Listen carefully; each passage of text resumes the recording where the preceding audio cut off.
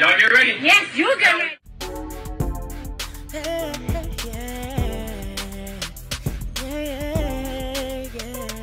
If you want the latest news in the streets, join us and tune in for the tea. Breaking news with integrity. So tell your friends and your family. It's the Lovelyti TV show, bringing you good tea and good vibes. It's the Lovelyti TV show. Be sure to share, like, and subscribe. Hey tea sippers, hope everybody's doing good today. So there is so much news going on right now, especially in the celebrity world. Bunch of drama. And we also have the never-ending Dragon Ball T series, which is the Kandi situation with Tamar, SWV, Latocha from Escape, etc. So what's going on now is that Kandi is also speaking on it, no pun intended, on the situation concerning Latocha. Now, if you watched my live stream Friday, I had played for you guys Latocha's video response to Kandi. And in part of that video response, Latocha was clearly making fun of the way Kandi sings. In that clip that went viral from the Real Housewives of Atlanta, where Kandi was singing to all the other ladies, and they were basically looking at Kandi like she was crazy. Go ahead, girl. That the blow to my chest would come.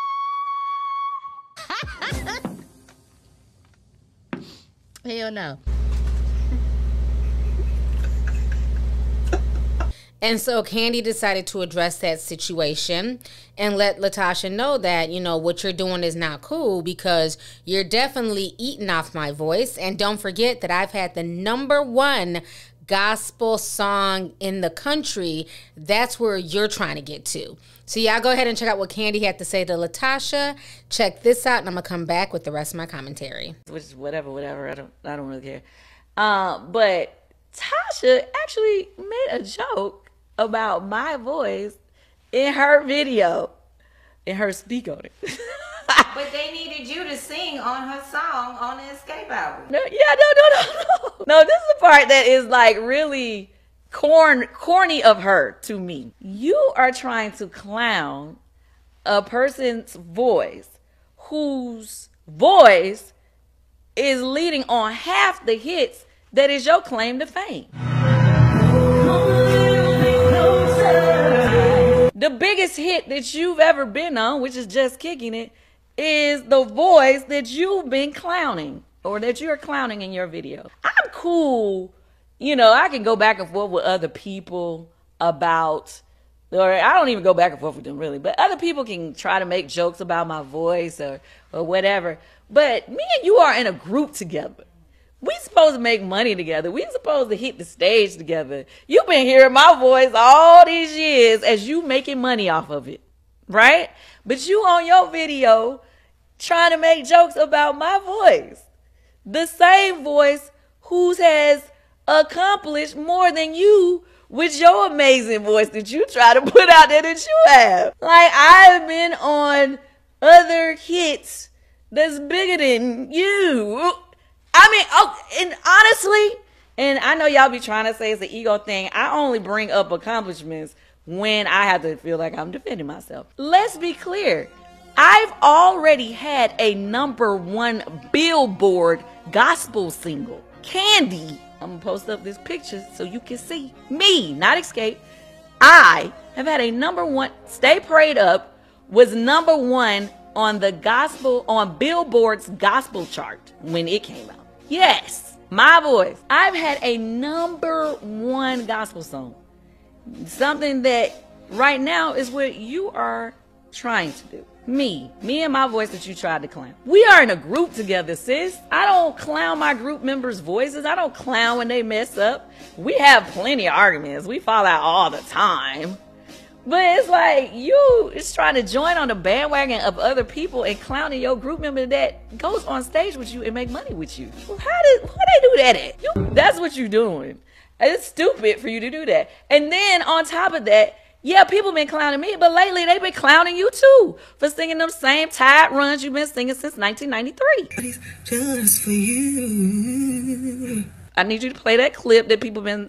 I'm gonna give it to you.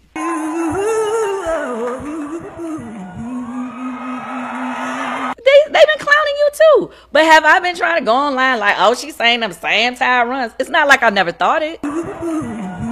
It's not like I never thought it. I would have never said that. But since you want to go and throwing mud at each other, that is so stupid to me. You know, I feel like we should keep our stuff to the facts or the drama, but your opinion or trying to laugh, you laughing. Like, and all of these people who want to make jokes about my voice, who all of y'all sing so great and y'all sing so amazing, but having caught no headline without me in these last weeks or months or years. I don't know. Catch a headline without me.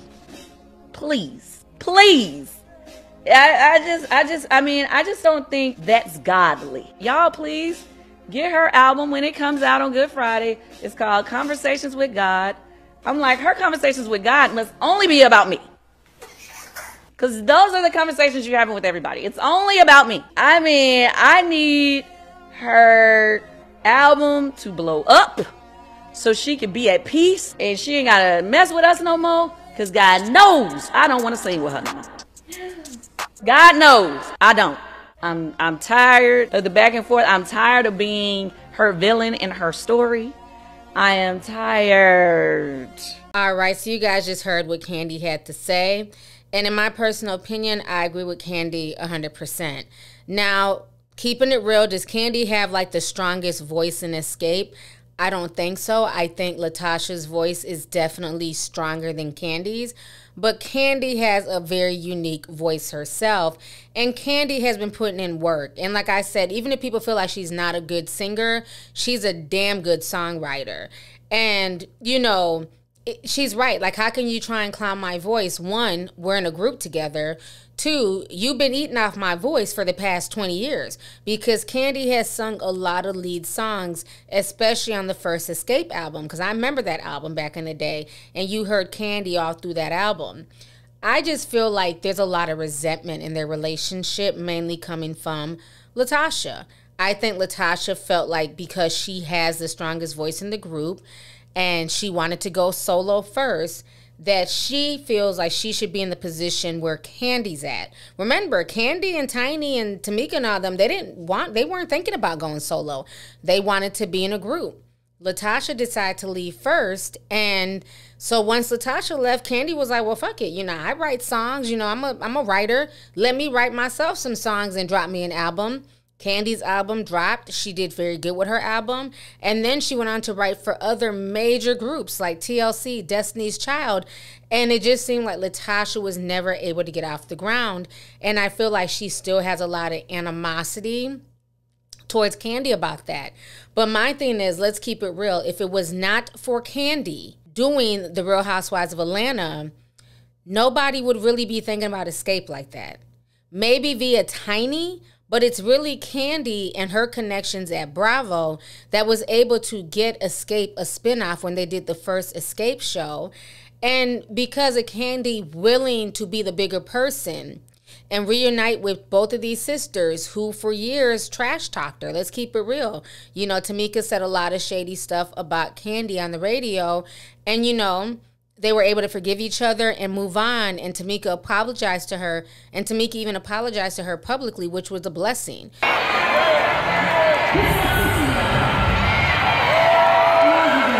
You know, if you're going to embarrass me publicly, you need to apologize to me in public. And Tamika did that, and they were able to move on. So if it was not for Kandi willing to bury the hatchet and give everyone, you know, a second chance at a, you know, I'm talking about with Escape.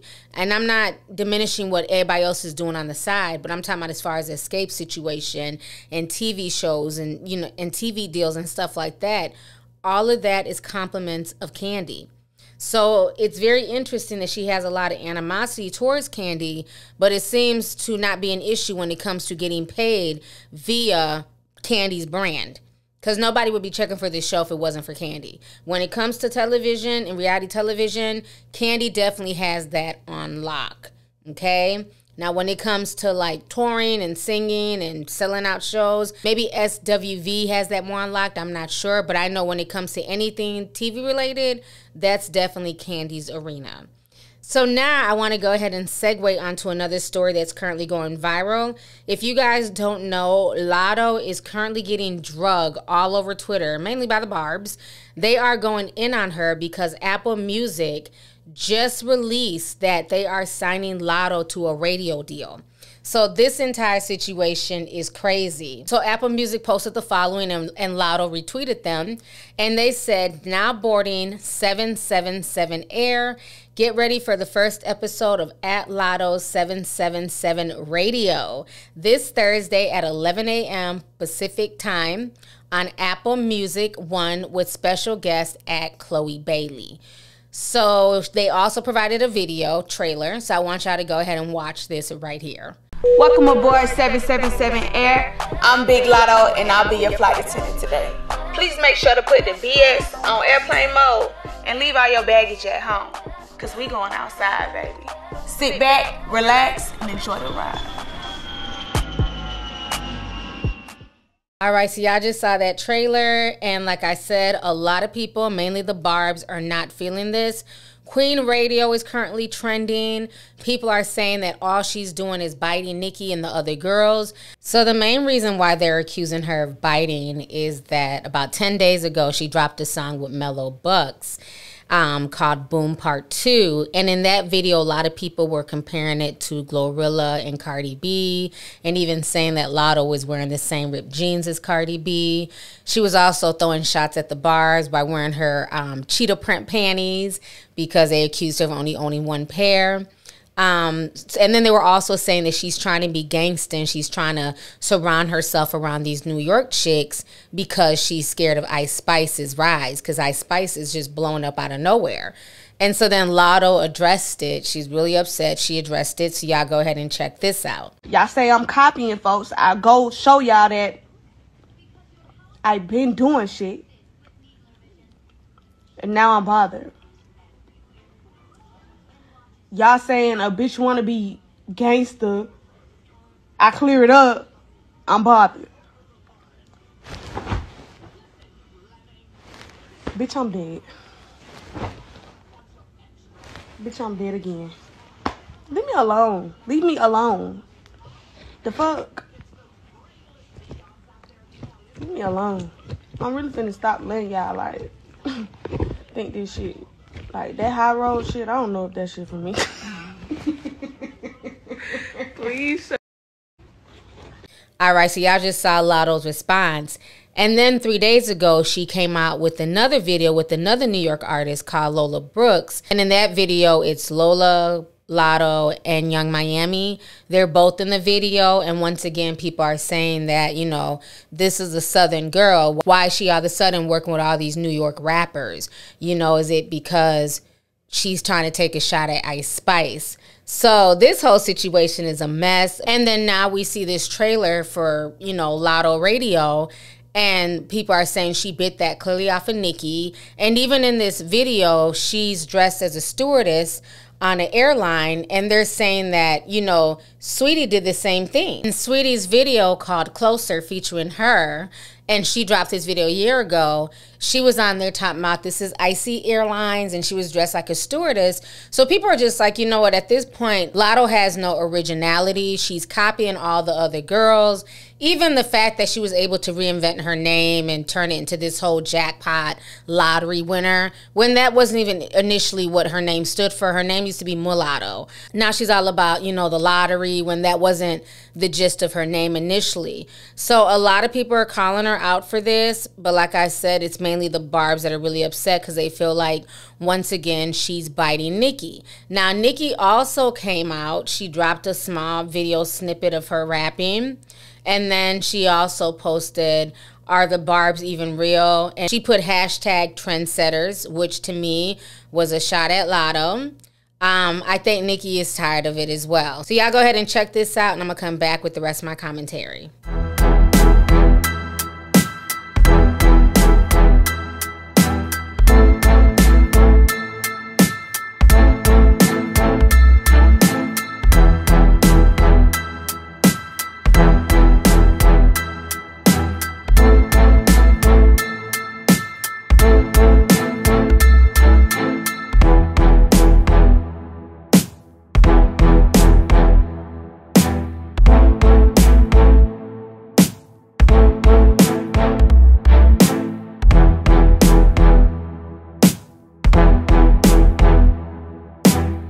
All right, so you guys just saw the video, you guys just saw the tweets. So like I said, some people are definitely not here for it, and she is definitely being drugged right now all over Twitter. It's going to be interesting to see if she's able to pull the same numbers. I didn't really listen to Queen Radio like that. I don't think I'm going to be listening to Latto Radio. I'm just not really into anything celebrity-based when it comes to media, because a lot of times they don't speak real. They're trying to keep industry relationships. They're not talking about anything that really affects regular people. She's not going to be on her radio show talking about the environment, the water crisis. So personally, I won't be tuning in, but, you know, good luck to her and her radio show. So now we're going to go ahead and move on to the whole Soulja Boy situation. So if you guys do not know, honey, Soulja Boy is in his feelings, honey. He is out here angry. He's upset. So there's this Instagram page called 856 Entertainment. And so last Wednesday, they went around their community and they started asking people in southern New Jersey, basically, what do you guys choose? $250 in food stamps or dinner with Soulja Boy?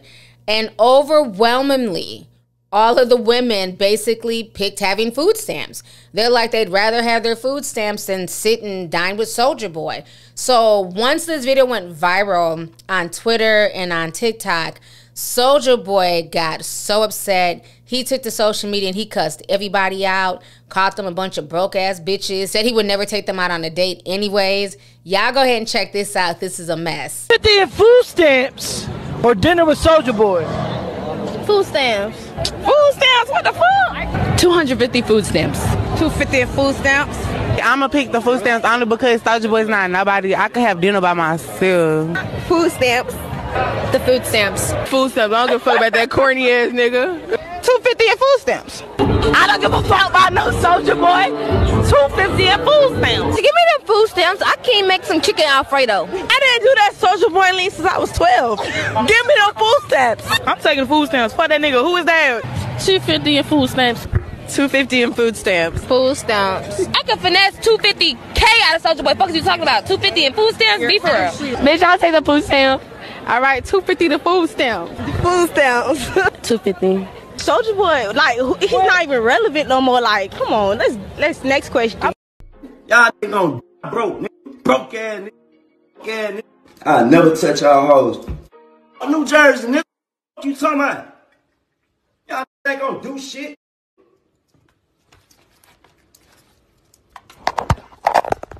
Y'all broke ass niggas. Y'all sad hoes couldn't come out with dinner with me if y'all wanted to. Y'all nigga got me f***ed up. Boy, y'all bitch ass better start playing with my name. I ain't never coming to y'all city. All right, so you guys just saw the video and you guys saw Soulja Boy's response. He was not here for it. About 2 years ago, back in 2021, it was a question that went viral around the internet where, you know, basically the question was, would you take $500K or have dinner with Jay-Z? And so a lot of people were saying that they want to have dinner with Jay-Z because he's a billionaire. They could get a bunch of game from him. He'd be willing to help out other people. So overwhelmingly, most of the internet wanted to have dinner with Jay-Z as opposed to the $500K. Well, after that went viral, Jay-Z chimed in and basically told the internet, take the $500K.